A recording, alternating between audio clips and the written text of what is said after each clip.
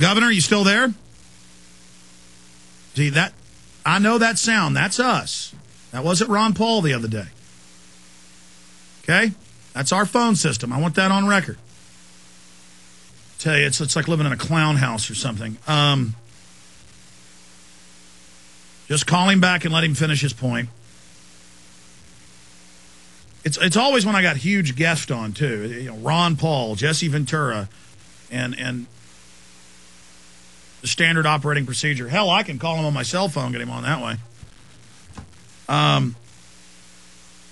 We've got General Stubblebine coming up with Dr. Rima Lebo, part 2 of the interview we started last week.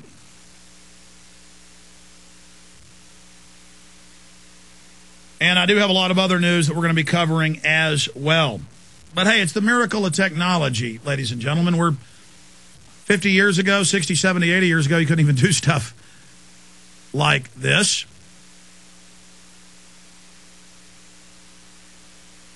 And it's kind of the hallmark of this show now. That's what we do. That's how we do it.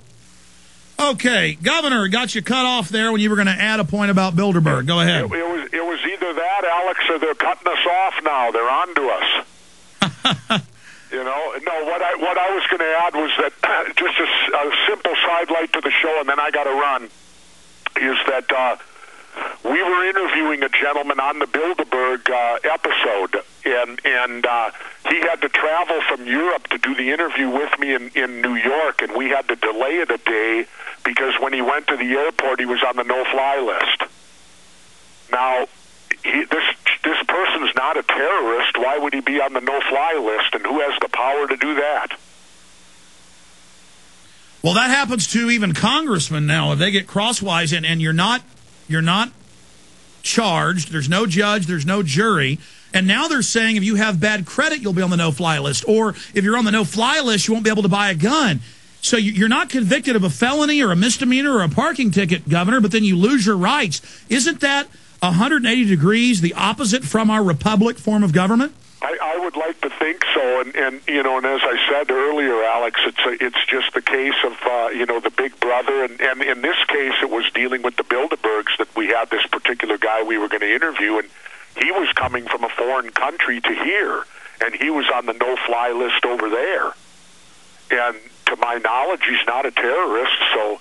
You know, it's interesting that how they'll disrupt people's lives by putting them on this no-fly list if you simply are of, say, a different political persuasion or whatever it might be.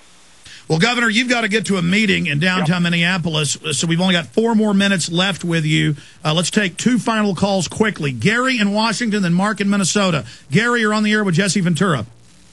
Honor to be here with you. I have a very important piece of information for the governor, and I have a big question for both of you. First piece of information, Shake Maps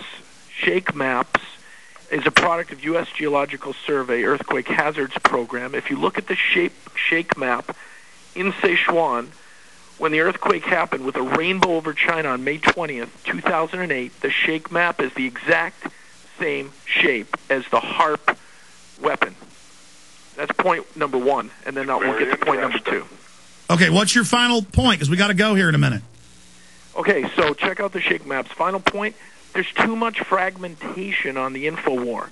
Prison Planet, Birthers, Oath Keepers, 9/11 Truth, Audit the Fed, LP, Gun Owners, Skywatch. I would recommend both of you join and help create a constitutional defense fund. Alex and Sir, Governor, we can't do it all. Hold on a minute. People act like Jesse Ventura or Alex Jones or Ron Paul have magical powers. We put our pants on one leg at a time, too. Freedom is fractured. It's good that we're not all unified because that makes us hard to stop. Governor, your comment on that.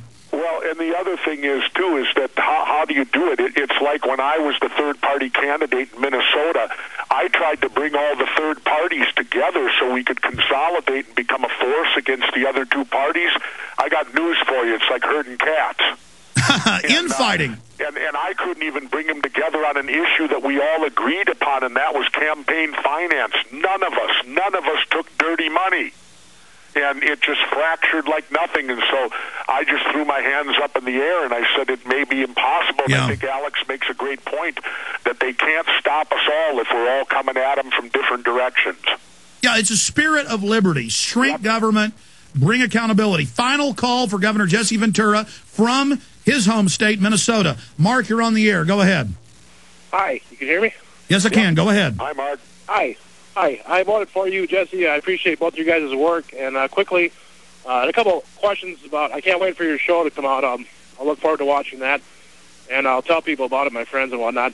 A couple ideas for the show. Maybe you could look into the patent issue where individuals developing free energy and anti-gravity technology that the government then deems it a national security risk. You know, Jesse, that's a great idea if it gets picked up for another season, is look at cold fusion. Is, and we'll take that under consideration, but we got to get picked up first. We only did 7 for right now. Yeah, we got to cross that bridge before we have to come to that bridge before we cross it. Yep. Anything else, Mark?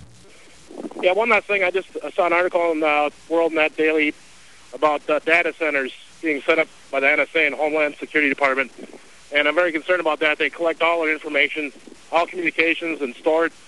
And it's just another incremental loss of liberty. Watch my show on his Big Brother watching and all that, and you'll learn how they get away with it and how they loop the Constitution to do it. Thank you so much, Mark. Okay, we got a minute and a half left. Governor, I'm going to say bye to you when we go to break, so just hold one moment. But I wanted to say in closing, it's been great working with you. I hope the show airs. Looks like it is. They've started promoting it. They're unleashing you to promote it, so I think that's the green light. But as you said, we won't believe it airs until we see it go on December 2nd on True TV, so spread the word. But did you ever think, because I know all about this stuff, and I still can't believe it. I'm still flabbergasted. I am psychologically speechless a lot of times. I can still babble some words out, but it's hard to articulate. The NSA says they're taking over the whole internet. They may shut it down during crises like bird flu or swine flu.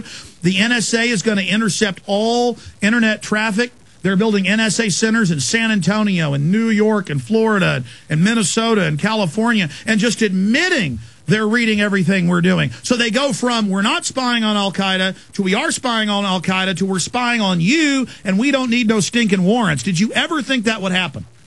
Well, it will happen because, I can believe it happening, Alex, because of apathetic people out there. People cannot be apathetic any longer. You can't sit on your hands anymore.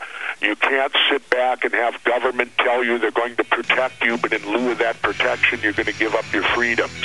You are better off to be in danger from terrorists than you are to lose your freedoms. Don't let them take your freedoms, and always remember, dissension is the greatest form of patriotism. Governor Jesse Ventura, amazing having you on. That's a great way to end it. We're on the march. The empire.